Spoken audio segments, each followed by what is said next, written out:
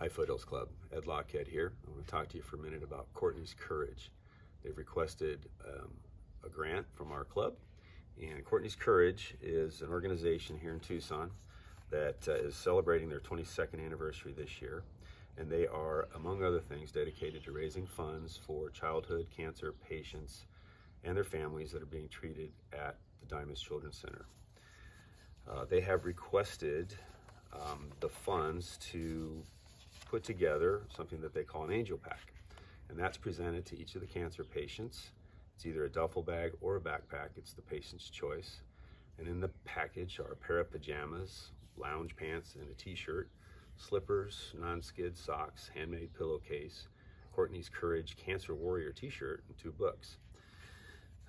There are also a couple of items that they customize to the age of the patient, which ranges from like 1 month to 18 years. So they're all pediatric patients.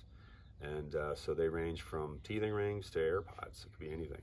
Among some of the things that they funded or that they've included with the Angel Packs are board games, video games, U of A apparel, art kits, craft kits, Duplo blocks, dolls, Legos, etc. It's a nice long list of things. So Courtney's Courage is looking for $3,000, and the cost is approximately $200 per kit to each of the kids. I can tell you from personal experience that these things mean the world to the family and to the patient who just wants to be a little bit normal after they've been diagnosed with pediatric cancer. So thank you, and we hope to fund them for their full $3,000, or they will accept less if that's what we choose to do. Thanks.